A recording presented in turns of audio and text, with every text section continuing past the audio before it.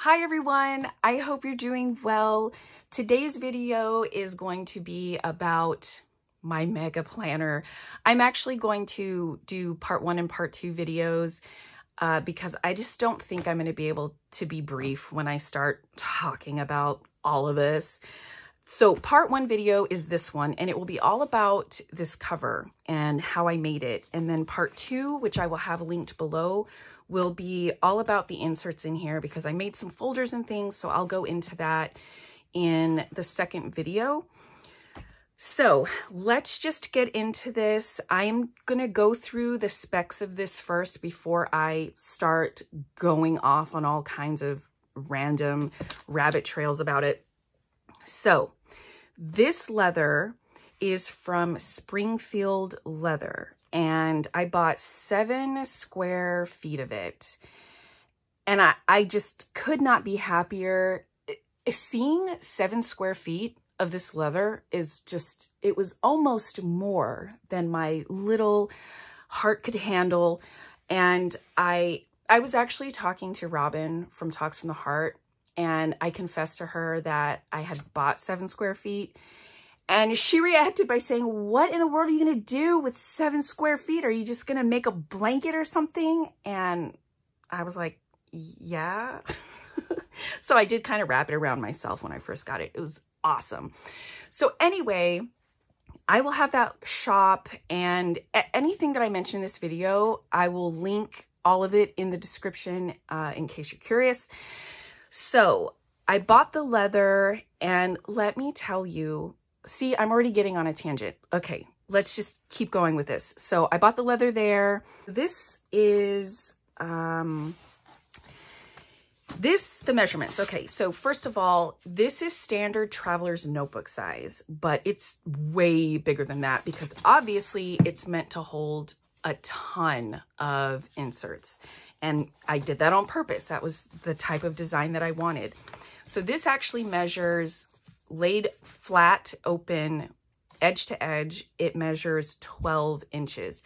Now, if you buy this size cover from any maker, it typically measures between 10 or 11 inches, depending from edge to edge. So mine is made fairly wide, and that is because I wanted to put 6 strings on the inside, and I've even jump banded some inserts in here because I have more than 6, but I wanted a spine that would accommodate that many strings because I just wanted that option.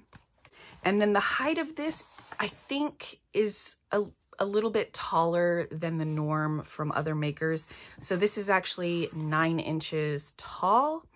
And as you can see, it was so simple to make because it was literally a matter of cutting straight lines, cutting out a rectangular piece, and punching, let's see, how many? 1, 2, 3, 4, 8, 9, 10 holes. And then adding elastics. So I made this really simple on myself. I was very safe when I went into this because this was one of my favorite pieces on the hide that I received, and I didn't want to ruin it. So I decided not to go for any stitching, and I didn't need it. This is such incredibly thick leather and then stiff on top of that. So this worked for me just as it is without any additional pockets or anything on the inside. I will go ahead and take out all of the inserts so that I can just kind of concentrate on the leather. Okay, so there we go. As you can see, there are 6 strings on the inside. I actually stole these elastics off my Lady Falcon Traveler's notebooks that I already had. These are so thin and they're so stretchy, and I don't know where I can get my own. So these are actually 2 sets of strings from 2 separate traveler's notebooks. And that's why there are 2 knots, because I rigged them all kinds of strange to get them in here. And I will say, when I decided to put this together, I told myself that I was not allowed to spend any money on the cover, on all of the inserts and everything. So everything that I used to make this, I had already purchased it. It was already in my stash, and that was such an interesting challenge. And it was actually a really great way for me to look at what I had and get creative with it and utilize it in really different ways. And I don't know, with the times being what they are right now, it was an appropriate decision not to spend any extra money on this setup or the making of. Okay, so when I decided I wanted to do this, and I'll tell you how it happened. It was out of the blue one night. I had the thought, wouldn't it be really convenient if I could just combine all of my planners into one setup, and that way I don't have to worry about this planner being over there and blah, blah, blah. I combined about 4 planners / trackers into this setup. And they were ones that I've always been using in some form or another, but I never actually had them all within the same setup. So I thought now is a good time as any to try that out and put them all together, even though I know it's going to be ginormous, and just see how it is, you know, for fun. And it's actually worked out so much better than I could have even predicted. I mean, I was really excited about it to begin with, but I mean, I've been disappointed by my ideas before. So this is awesome. I spoke to Robin and told her that I just had this random idea to combine everything. And she said, well, you need to get off the phone with me and make that right now. You need to make it happen, put it together. And so I did. That same evening, I pulled out my roll of leather and I started working on this. I decided how much bigger I needed this to be and cut it out, punched the holes, and did all of that. And then on a separate evening, I made all of the inserts to go in here.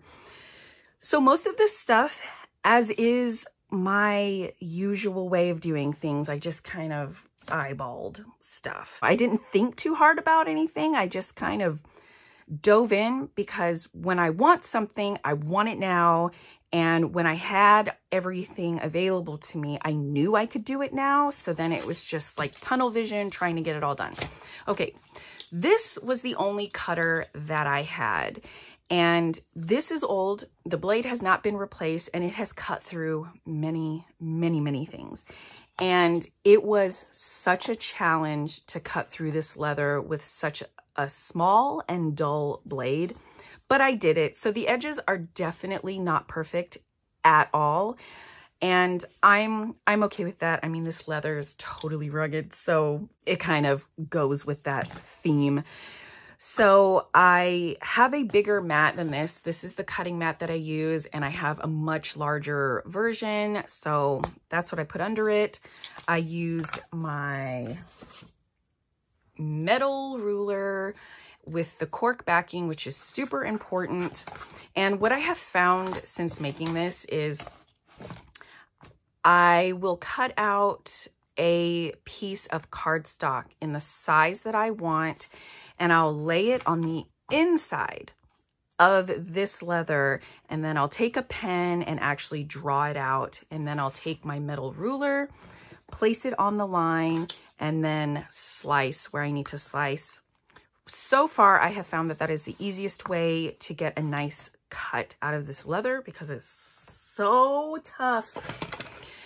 And I also invested in the big guy after this was done. This doesn't count as me spending money on this. That's what I'm telling myself, because I didn't actually use this on here. I used it on something else.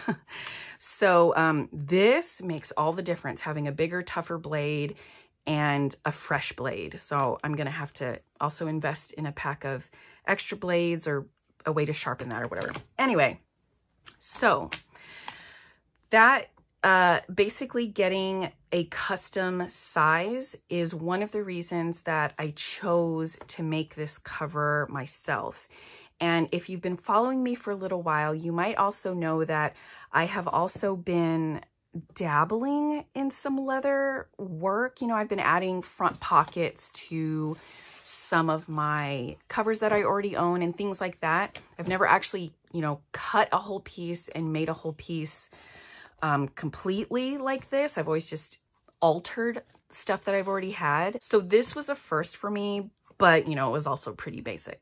And with that said, making an entire piece from scratch was less daunting to me because I had been getting a little braver in the things that I've been doing with leather. And, you know, I needed the custom design. I needed to have 6 strings. I needed an extra wide spine. I didn't want any spine reinforcement because I just don't prefer that. And I wanted a vertical elastic closure like this. And, you know, through no fault of their own, all the makers that offer beautiful leather covers, they're very limited, you know, in what they can do. So the makers that do offer customizations, the types of customizations they offer are very limited, and none of them met my needs. And then in any maker that offers this leather, you do not have a guarantee of the type of texture that you will receive. And that's just the nature of the beast. But I have been getting really weary of basically spending $100 easily on a cover just like this and basically buying it sight unseen and not actually knowing what I'm gonna get until I get it. And I've been through so many covers and I've spent years purchasing covers and owning so many that I suppose I just got to a point where I want to know what I'm gonna get because I've gotten so picky, because I've been through the spectrum of possibilities. I know all the variations and I know what I want out of those variations. So I found myself getting more easily disappointed by the things that I was receiving. So, you know, when you get to that point, I just decided to take matters into my own hands. I found a supplier that carried this leather and just went for it. And that brings me also to price. You know, I mentioned something like this is easily $100, and that's normal. You know, that's typical, and people are willing to pay that price. I was for such a long time, and I have no regrets about that. Those were products that I was so happy to have. And I'll just point out, when I thought about it, I bought 7 square feet of this leather and it cost me $68 and change, including shipping. It was like $10 of shipping. So it was $68 total. And, you know, this is 12 inches across. So say I get like 6 covers out of it, exactly the same as this. And I'm using things that I already have, like elastics and, you know, tools. It's really like $12, honestly, that I spent to make this cover, which is kind of crazy to think about. You know, if you want to put in the time to do this kind of thing, it can really save you a lot of money. And I will say, as far as texture goes, when I bought that piece of hide, I didn't get to request the textures that I received on it, but I thought it was a better gamble to get a large piece of hide and be able to pick the texture that I want. Because I mean, I've been through that experience where I've had my preferred texture on the back or on the inside or something, and I got to a place where I was honest with myself and said, if I get texture on those areas, that is a waste for me. It needs to be on the front. So this was actually my favorite part of the hide that I received, and I cut it in a way that captured every bit of it. This was actually at the very edge of the hide, and I struggled so bad with this blunt thing to try and trim this up to make it straight because it was like a little bit curved. And I did my best because I did not want to lose any of this at all. But it also made me wonder, like, what was the piece that was next to it? Like, what was cut off of this? I want to see like this area. So anyway, being able to customize exactly the texture I want to capture and where I want it placed was really huge for me and all of my pickiness these days. And you know what? I find that I am not a painter or a sketcher or anything like that. That is just not what I find myself attracted to, and that's not how I create. When I want to exercise my creative muscles, I find that I like to make things, like build things, and doing something like this is exactly where I'm happiest. When I want to be creative, I like to be able to make something and then use it, I suppose, and be able to continuously enjoy it by using it in some way. So I'm sure I'll be making more. Well, I say I'm sure I'll be making more, but I have started making some other pieces, just experimenting. And before anyone asks, which I'm sure somebody's probably already asked before watching the whole video, but I am not planning on selling anything, opening up shop. I'm doing this like for purely selfish reasons, so I can just have what I want. But I don't have the time or the capacity or the will to want to make products like this for other people. And the volume, yeah, it's just too overwhelming, and it would take all of the fun out of it for me at this point anyway, because I'm still learning and everything. Like, no, that's not on the table for me. The next piece that I'm thinking of building, I'm actually going to attempt some stitching, but I have to practice with that first and figure out the best way I like it and all of that. Anyway, I hope that if anything, this inspires you to create something for yourself, because I know times are pretty tough right now, and financially, you know, finances are just such a huge burden for so many people, but you can still enjoy these things if that's what you like, and you can make things for yourself for a small fraction of what you would pay for something ready-made. You can be creative and think outside of the box and just design something for yourself for not much money. Most of us have a lot of these tools at our disposal anyway. And, you know, all you really need to do is get a hold of some leather and, you know, make yourself happy. Okay, I think I've covered everything that I want to say about this cover. Oh, I did end up purchasing this on Amazon. This was shared by Eberhart Studio. She said that she had purchased this and found that the elastic was really springy. This is my preferred elastic of choice. I don't like it when it's super, super stiff. So thank you to Yayi for suggesting this, because I bought it after her recommendation, and that is what I actually used here. I had a smaller elastic, a tighter one, and it was actually pulling a little too much. So I did end up buying this after the fact. But as you can see, it comes with a pack full of colors and things. So I'll be using those down the road as well.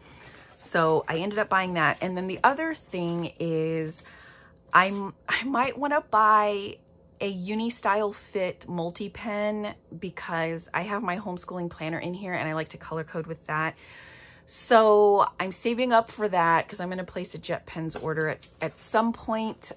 I don't know. It's not a necessity at this point. So I'm just going to kind of wait and see. I think that's it. I feel like I'm just rambling at this point. Okay. If you guys have any questions at all, I will be happy to answer them in the comments. Oh, I also, hold on, let me get the Oh no. Okay, so I rounded these corners and I purchased this prior to deciding I'm making this. I had these, and they're just these round chisels, I guess. But I used these, my X-Acto knife was not making beautiful cuts at all to round corners. So I got these. I knew I'd be using them a lot more anyway. So I got these and was able to get prettier rounded corners. These need to be sharpened, but I'll link those. And I think that is really it. Those are all the tools that I used.